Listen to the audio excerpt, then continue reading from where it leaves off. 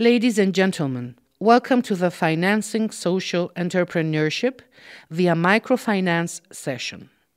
Moderated by Samuel Klaus, Senior Investment Officer, European Investment Fund, with the participation of Peter Surek, Head of Social Banking, Erste Group CEO, Erste Social Finance Holding, Hamed Ordibehesht, Founder and CEO, Ponture, Bogdan Merfea, Social Banking Promoter, Board Member, Patria Bank, Executive Director at Roma Entrepreneurship Development Initiative Fund, Neoklis Stamkos, CEO, Microsmart.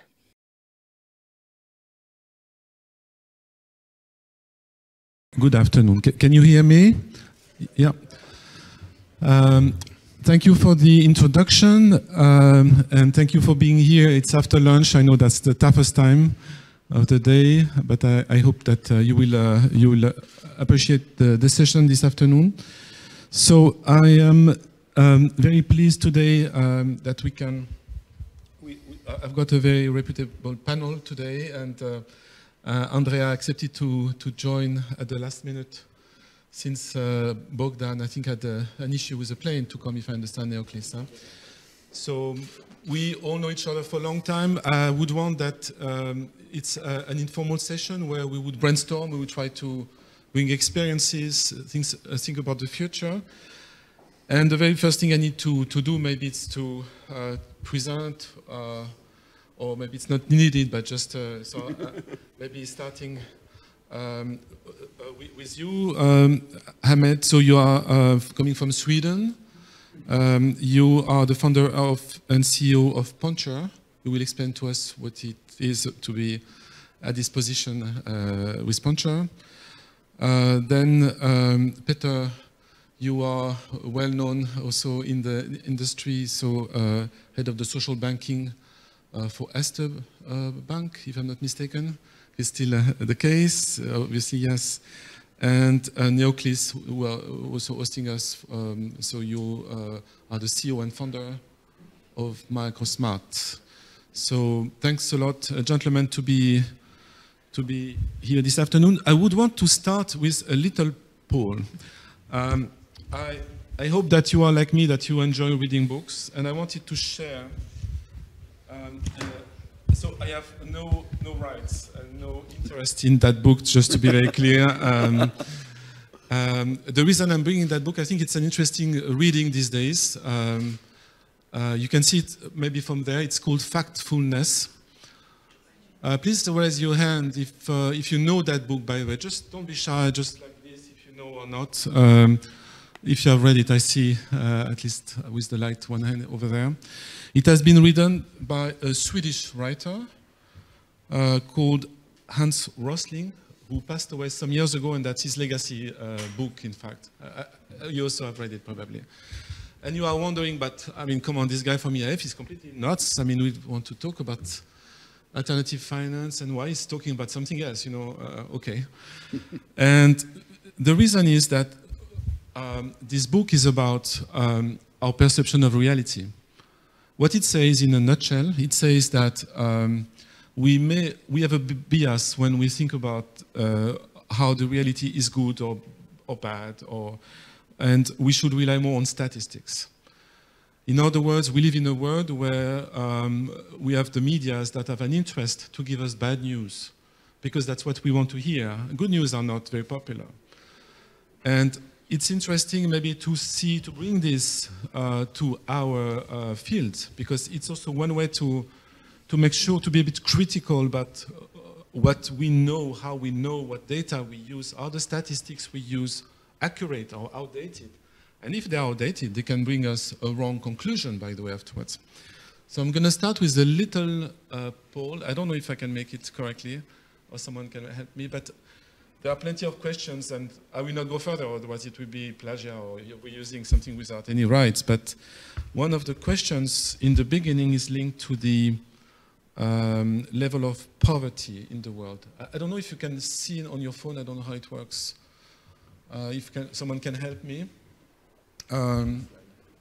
It doesn't appear anywhere. But the question, they would see, okay. So the question is, during the past 20 years, the proportion of the world population living in extreme poverty, so which is our field, okay? Has it doubled? Or A, or B, did it remain stable? Or if it has decreased, if it has halved? It's a simple question, A, B, or C, doubled, stable, or halved? So, yeah, I think it's... Wait. Okay, so it's Right. ongoing, going on, okay. So just before we wait for the result, the idea, that's why this book is interesting to read for fun during your time off or holidays or sleepless nights, whatever. It has this type of small questions which are showing that we may have, let's say, a strange representation of reality. So I don't know, are we, so in the past 20 years, I think it's stabilizing, we can say. Gentlemen, yes. What do you think? Wait, it's changing. The almost half that is going well, it's going better. And I'm asking the question vis-a-vis like a reputable flow of professionals of the field. So you should all be right, all know, obviously, by definition. Okay, so can we say that it has ended, huh? So I cannot see really the result from here. Oh, is it? Still moving. 40%. So the right answer is Neoklis. What do you think? Well, I think it's almost halved. I will vote to almost halved. Even though I'm not quite sure, but let's say it's my hope. That's almost halved. I think it almost halved. Okay. Yeah. The same. I know the results. And you know so. the results, you don't have the right to say anything. If not, I will make a mistake, surely. So indeed, the answer is halved. And what I wanted to show here, it's that first of all, it's not that obvious, even with, professionals. And we arrive to a result that everybody should say, obviously, it's halved. And you have, when I say obviously, it means that this is a basic data. And you could talk about vaccination, you could talk about education, life expectancy. I will not do the same, but it's very interesting to see it means that we start with simple data to have a misrepresentation of reality, and that's something we should change. And then going back to our topic, obviously, I wanted to use that as an introduction to try to see what we have today in the toolbox or in the experiences when it comes to financing, because we talk about financing micro and social organizations. That's the topic today. And seen from either, think about better, more like a major powerhouse in terms of offering products, or for you, Ahmed and Neoklis, in terms of recipient of these products. And Andrea, you are brought to the panel just because you are at the frontier also of something emerging, which will structure the debate today, which is what is existing today and what is appearing at the frontier, which are, by the way, and I will take again a reference to that book, that there are lots of good news, in fact, in the world, but we know more the bad news. We know more what doesn't go well, because we are surrounded by this, and our brain is completely every day attacked by the bad news, and we should think about all the small good news that are plenty, even much more, that are many. And the good news is that there is like initiative like yours, and what we're going to discuss about today. So now enough of talks to me. I'm not the main person today, obviously. I would want to start maybe with you, Ahmed, if you don't mind, to explain in Ponture. I would want that what were your challenges, or what are your challenges in terms of gathering the financing of all kind to launch the venture? Do you hear me? Yes, yes, I know. No, it's all right. Do you hear me now? Yes. All right, cool. Yeah. Well, thanks a lot. Thanks. I appreciate it. It's a pleasure to be invited to the panel. Well, I mean, maybe just a quick sort of introduction to what we do. At Ponture, sort of we have the same mission as Andrea presented. We have a vision that no one should have difficulty in accessing finance. And with that, we also make that our mission to help companies, especially underserved and underprivileged entrepreneurs, to access capital. And we started our journey as a digital online broker where entrepreneurs could come in and apply for loans and very quickly get loan offers from several lenders. But soon we also realized there is a big gap in the market, and thereby we launched our own loan product and backed by the European Investment Fund. They provided us with a great guarantee to be able to provide loans that are faster, that are cheaper, and that are more flexible to underprivileged entrepreneurs in Sweden. In fact, in Sweden, there is a large population of underprivileged entrepreneurs. A majority of them are immigrant entrepreneurs or women entrepreneurs. And of course, immigrant women entrepreneurs who are the most underserved in the Swedish market. We built a solution to address that. So maybe if you could just repeat the question, I can. The question is, what was the most, what were the challenges in raising capital, yes, in raising equity funds to start up? Yes, a journey of a sort of a greenfield MFI is very interesting. So there's a lot of ups and a lot of downs. So there's obviously a lot of challenges, especially when it comes to raising financing. I think one of the challenges that we faced in our society in Sweden is the sort of a familiarity or understanding of the fact that there is actually an underserved group, large underserved group in Sweden, which needs support and needs help, which also contributes to nearly 40% of GDP of Sweden. And when it comes to financing, and one of the big challenges that we saw or that we had to sort of deal with it a lot was around education. Educating financiers, educating investors, educating banks that this is fact. This is nothing that we came up with. This is nothing that we hope that we will be. It is a fact. And that journey takes us, that usually means that you need to change their thinking. You need to change their way they see the market. And that takes a lot of time. And for a sort of greenfielder, for a startup in micro lending business, time means money. You know, every day that you are spending time trying to raise money, you're also burning your own capital. And so I think that's one of the areas that we have been challenged a lot. Educating financiers and investors to really believe in this, and therefore so they get excited to actually invest so that they can both make money as well as do something good. Okay, I'm stopping you there because this is the statement of your difficulties, I would say. And next, afterwards, we will see what can be done to take them away, to reduce the bottlenecks.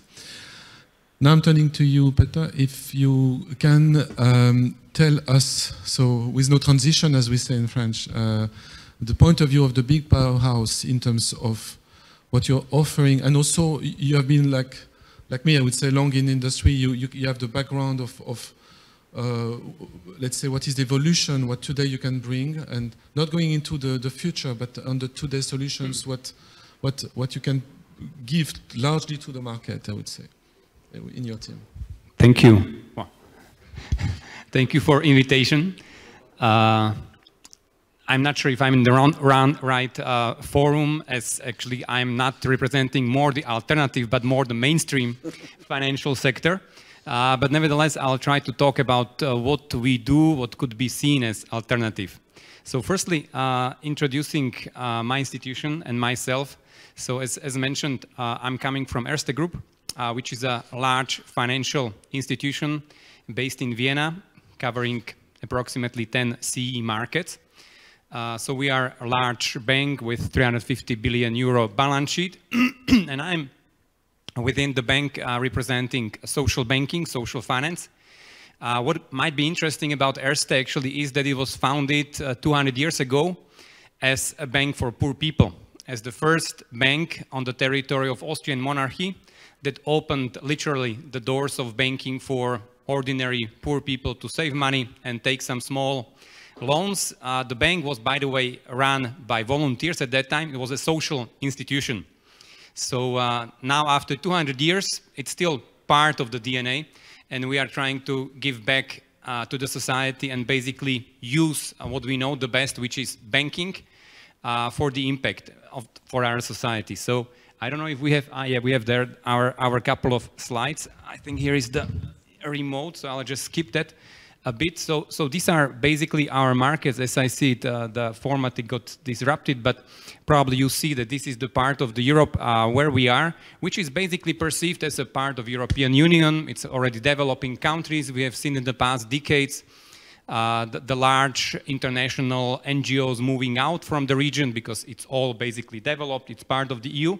But as you can see, we still see there approximately 14 million people who are at risk of poverty or social exclusion.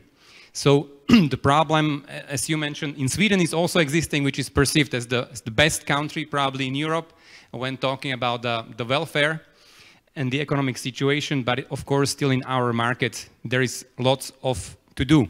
And so what we do in social banking, you see on the slide.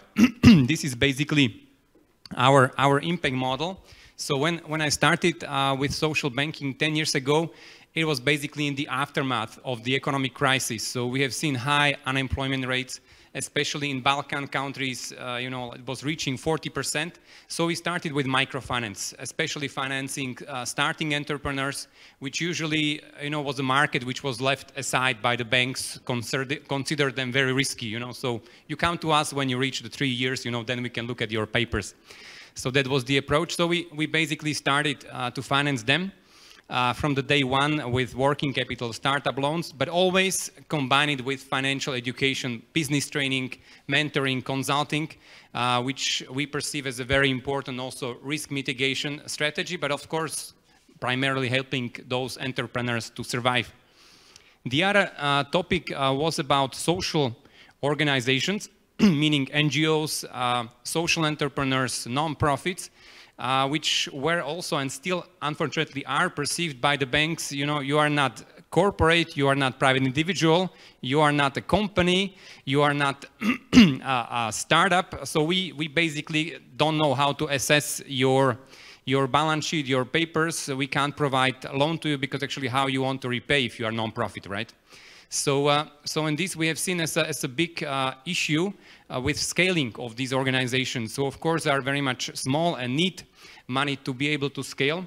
So we started with lending to social organizations. It's mainly about providing them bridge capital, but also investment loans, working capital loans, again with education, with the goal that they scale, that they provide more social impact and more social good for society.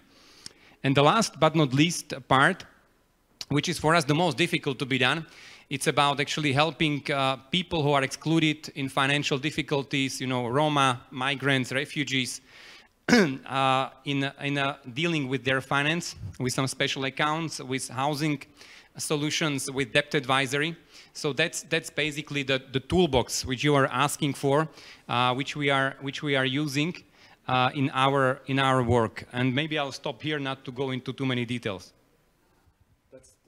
That's just perfect. Thanks, Peter. Just as a comment, I think we've got from EIF basically we have got the same approach of like a big product we want to massively push. So that's what I can recognize. And I didn't say that it's an honor also that Peter, you are part of the InvestEU steering committee, isn't it? Investment committee. Sorry. So Peter is also like. Spearheading, like I would say, the development of the large mandate. I'm doing a little bit of advertisement on the site on InvestEU. So thanks a lot. Here we have seen with you basically what the big powerhouse can put with strengths, I would say, to the market in several geographies. Then again, that's the beauty of this panel. Now we come back to Greece suddenly from Vienna and Neoklis. So if you can also share still the same topic about raising the first financing, how you found it and you run microsmart, and obviously cash is king. And please tell us where you stand, how you have been doing to get this first financing sources. Thank you, Samuel. Thank you, everybody. Kalispera to our city, to our country. Thank you for being here. Well, we're exactly on that stage, funding. I'm Neoklis. I know you. For the last 6 years, we were trying to set up a microfinance institution, and with a lot of effort, with a lot of support, we managed to set up one in January. Fundraising, initial equity came from friends, fools and family. That's the original pronunciation, and that's what exactly we do. So we managed to find some funding from people that are close to us, and we are exactly on that stage of getting more funding to start operations. So I don't know if my presentation is live.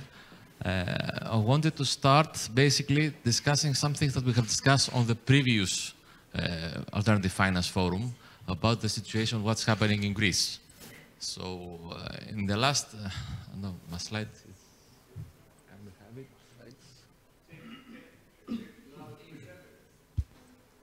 Okay. So that was a slide that I started my two years ago, and I wanted to link to your starting point, Samuel. These are the data that we have in 2020 about what was the situation with the Greek SMEs and the Greek economy, and which are able to get funding or excluded. So we found out after 2 years that some data here are awful and others are even better. For example, we don't have only 20,000 SMEs that are bankable, we have 30,000, which is okay, an increase. And the hope of the government and our policy officers, by the end of the next couple of years, this number go to 100,000 SMEs. Now, the bad news is that we don't have 800,000 SMEs, we have 1.1 million. And the data came from an obligation that all SMEs have to the tax office to upload all their invoices on the day they issue them from in the last 2 years. E-invoicing is live. So we have more accuracy of who exists out there. So we have bigger problem to solve because we have quite very different number of SMEs that we must raise. And also more data show from this very, very important market analysis that I'm using to all my policy officers and all the investors that want to invest in us. What is the situation in our country and what is the gap, the financial gap we have? Our biggest problem is that we have Anyway, the projections of the Greek economy are even better than expected. We are growing fast in what was happening in the previous year. So we need more money for the economy to grow. We need around 500 million euros annually for microfinance. And we must find them in order to have this growth coming. So what we have done, we work for our government to set up a legal framework. It's one of I think this is the youngest legal framework in Europe on microfinance. We set up in January. We managed to have our license in March by the Bank of Greece with the process which was very intense but productive. And we want to do our first fintech microfinance institution with a lot of human touch, not to be only fintech, because from my experience as an entrepreneur setting up the company, I tried to open a bank account for depositing my initial equity. With one bank that is mostly digital, from January until now, we have not finished. Another bank threw me out, just like that. We said just no, with no reason. Another told me you need 3 or 4 months, and with a bank that I have very good friends, somehow I managed to set up the fund and set up the company. As I said, we are part of friends here setting up a company. One is cross-border friends. I'm a shareholder and founder, ABC Foundation, which is the key founder of Ordibehesht, one of the biggest MFIs that we have in the Balkan area, and BDF Foundation, who used to be one of the founder and running of Microfinance. So a Bulgarian, an Albanian, and a Greek guy setting up something in Greece and what we offer, what the legislation allows us, and which is more than enough. Loans, leasing, guarantees, and most important, business development services. We want to offer to our clients services that they can grow, not just give money and take them back. No fees, no extras, digital process, and we want to cover whole country. Digitally, basically, we have our website launch exists, so people in theory can just start communicating with us. We're not 100% ready because we are exactly on this position of fundraise. We want to be secure in order to start operations. And we hope we will be ready in the next couple of months. Maybe after summer, we will be able to start operating and give to cover all the demand that we have in the Greek country.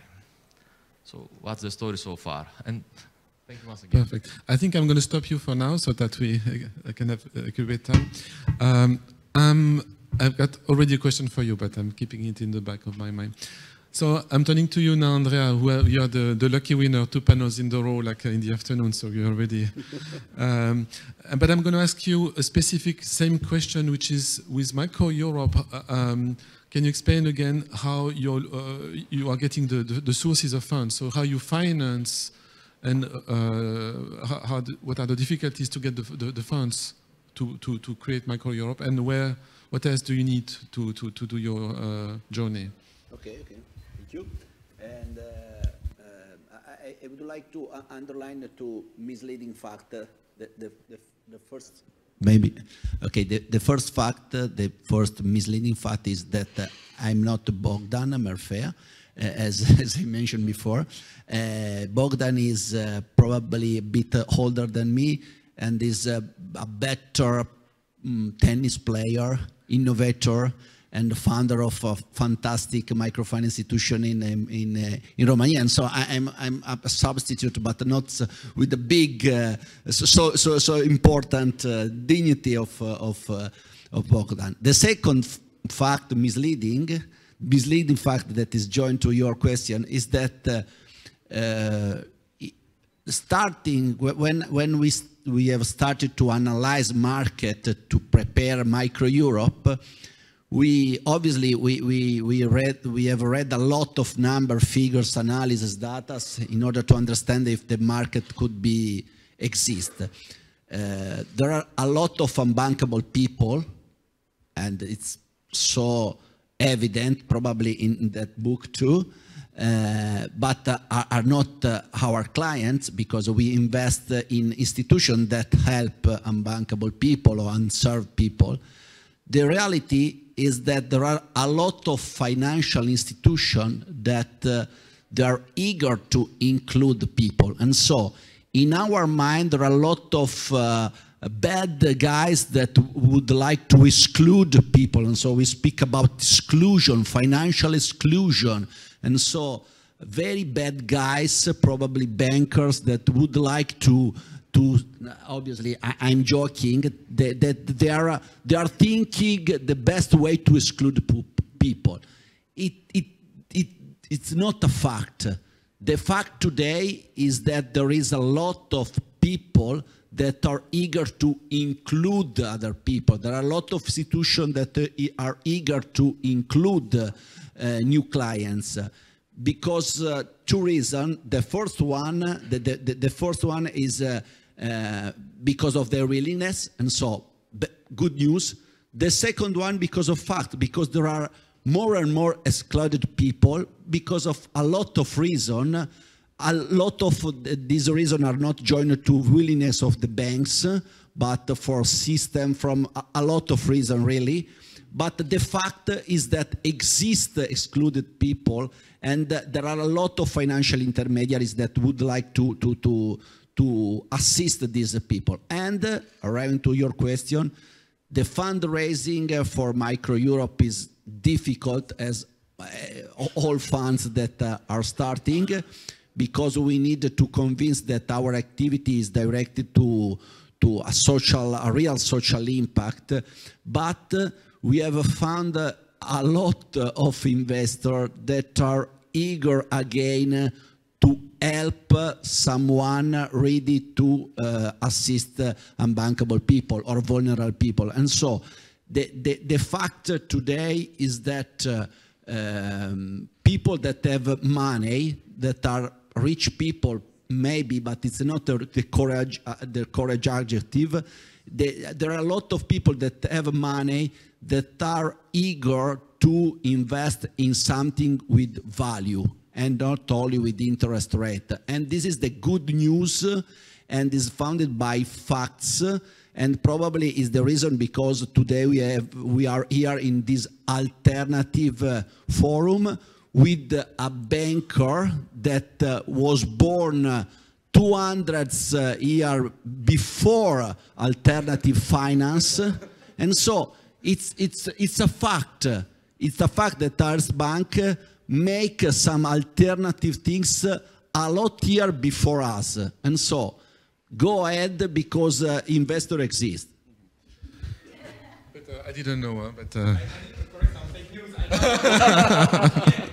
we'll tell us your birthday so that we can celebrate.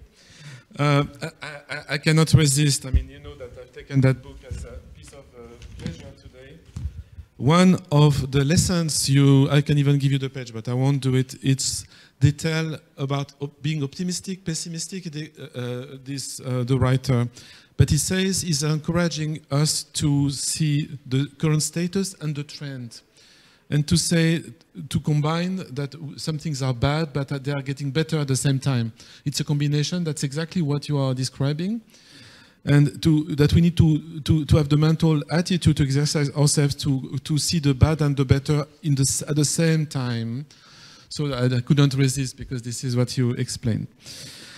And now the transition to the second part that will lead us after to the last part of the panel is, you told in a couple of words, each of you, thank you for that, where you stand with, like, let's say, a new venture start, fintech, like a powerhouse, well established, celebrating 200 years, a new MFI and a new fund, let's put it like this. Now the question is, you are facing issues, you have troubles that you have overcome or need to overcome. I'm talking about the legal framework or even like the fundraising. So I will ask you, to each of you, what are your issues and what would you need to overcome them? So if we think about now the future, and in particular for you, Peter, with all your experience, what afterwards, maybe we can start with you.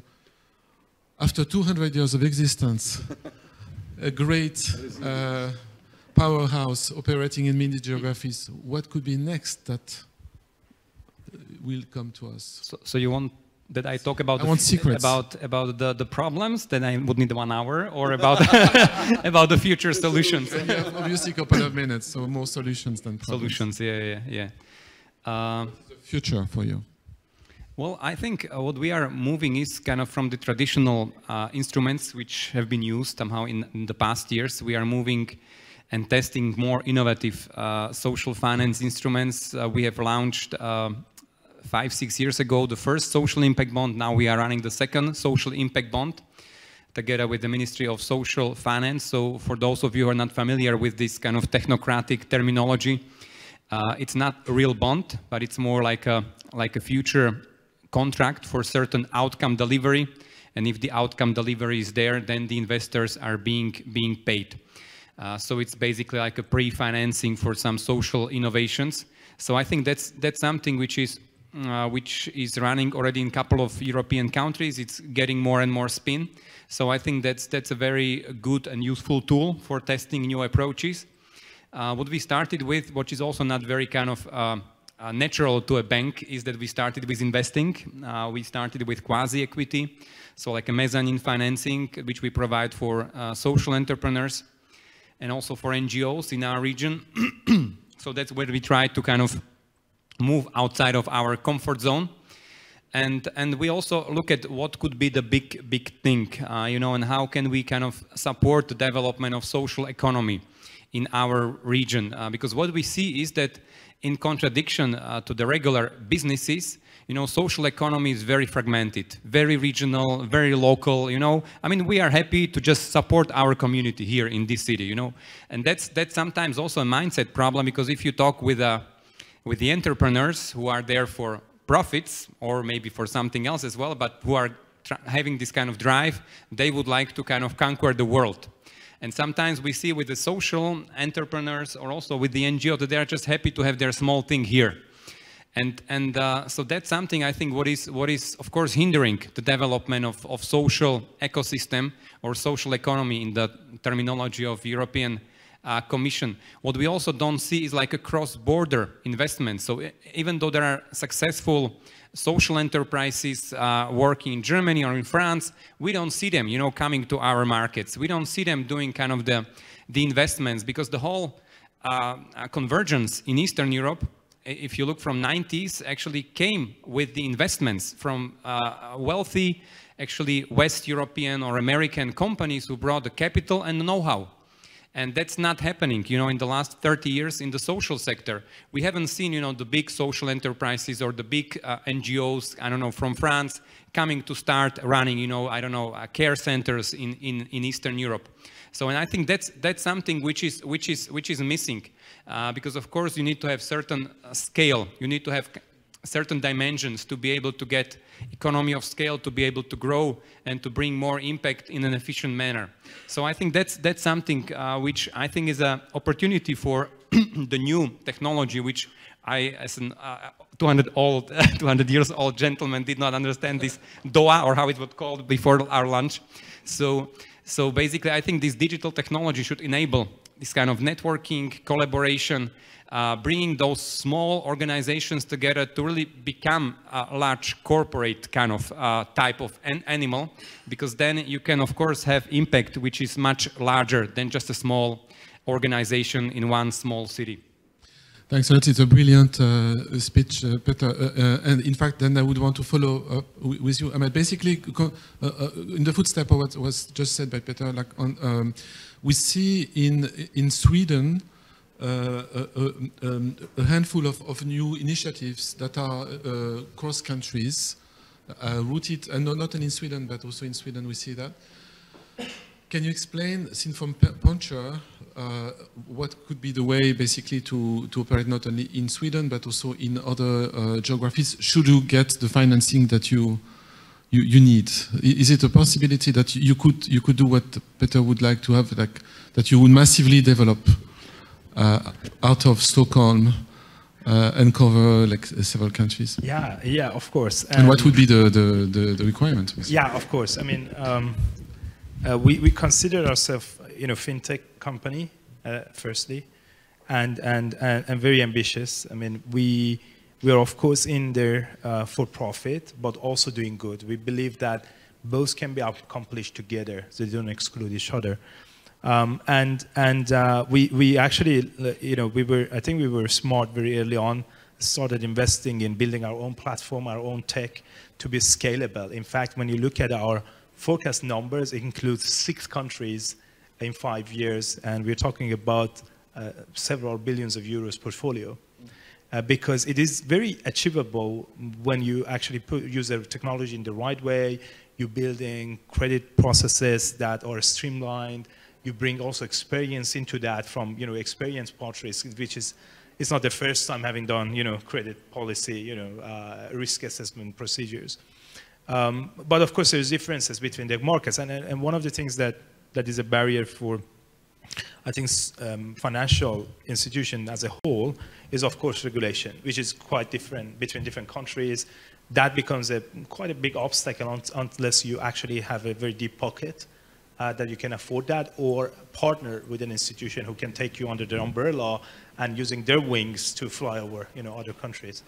When it comes to financing, and that gets very interesting, I think there is differences. I think so in my experience, at least in a few countries now, I've been around in the social impact as well as, you know, financial community.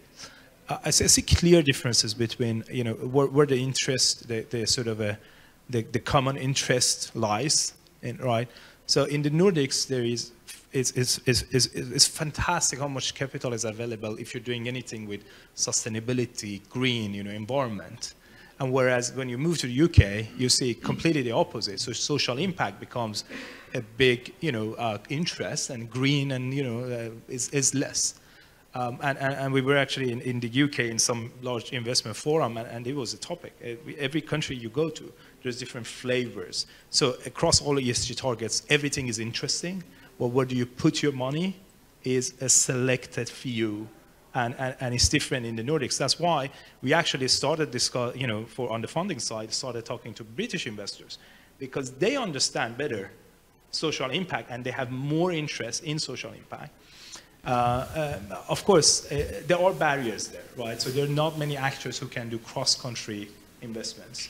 They would rather you to be in the UK than doing that remotely in Sweden. But then you have to promise them in 2 years you're going to be in the UK, and then the sum of money you would ask them, oh, will become double, because then there's regulation that to take into account. So I think one thing I notice a lot is almost every microfinance institution I've ever met have had starting with grants, starting with donations, starting with very, very extremely soft money. And in all, I think in all lending businesses, we have done this several times, we know this, you have to try to find out your proof points in your default rates, in your market, in the ROIs and in margins and recovery rates. And that is why soft money is very interesting. And also in contrast, that is why risk capital is not the first mover into an early stage, microfinance institution. And because of that, I think we need to find those pots of money. And one of the actors who have a lot of resources, I believe, is the European Investment Bank and European Investment Fund, which we have been blessed by. You provided us with a great guarantee. I do, however, I could have wished for probably, maybe we should have asked for more hand-holding from European Investment Fund in the beginning, because obviously there's a big difference between us and a firm with $500 million portfolio that gets a guarantee, because they can get a guarantee and they already have their own funding structure in place, whereas we get a guarantee, then we have to go find senior financing, junior financing, equity financier. And there's so many multi-parties, stakeholders in here we have to get together. So we could have probably, I wish that probably we should have asked earlier. Yes, we discussed it yesterday, and it's true that there is a need. I mean, or we can help by being, we call it being catalytic. I don't know if it's true or not, but by talking to various investors. Thanks a lot, Ahmed. Yeah. And then just staying maybe on the regulation side, just if you can say a word on Greece is a unique case as we speak in terms of recently, if we can say, set a new legal framework that is enabling you to start. Exactly. If you can just say a word, what was your experience and what it allowed, in fact? Well, we had the luck to have 2020, in the summer of 2020, legislation for microfinance situation. Even though we needed 5 years, 6 different ministers, 10 vice ministers, I don't know how many governments we had at the period of time, but nevertheless, we have a legislation that it's structured around the code of good conduct for microfinance provision. That gives us benefit to show to our possible investors, to regulators, that the best practices for the sector are here in the law and we must follow it. So that's the good part of the story. The bad part of the story is how to persuade the supervisors that we're not a bank. We're an institution like a fund, like something else, which is not need so much things to be monitored in the future. But okay, we can work on that. It's not, we will find the solution in the process. So the Greece has the youngest legislation in microfinance in Europe, and I invite you all to take a look at it. It makes a lot of sense. If in other countries, I don't know, others have laws, others have other ideas, but it's a solution that you may follow. And don't forget, we have a code of good conduct. That's something we have gained as in the European Union. It's a solution also to secure things, that things will not go wrong. For me, not lending is a problem, and over-debtedness is something that we all focus upon. The new thing that must focus is buy now, pay later story, but which nobody monitors, nobody knows exactly which is of a depthness of an individual. That's the thing that must focus on in terms of monitoring and on what is going on in the market.